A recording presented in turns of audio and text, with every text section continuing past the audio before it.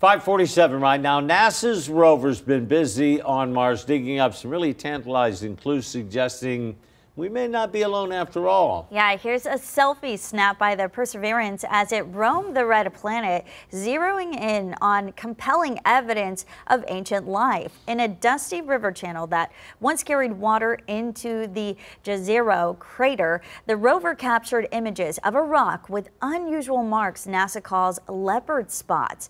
They now believe the spots are evidence of ancient microbes, the closest they've ever come to discovering life on Mars. Today, we are really showing you how we are kind of one step closer to answering humanity's one of their most profound questions, and that is, are we truly alone in the universe? They've done the analysis on these leopard spots, and we think they are potentially made by some sort of ancient life.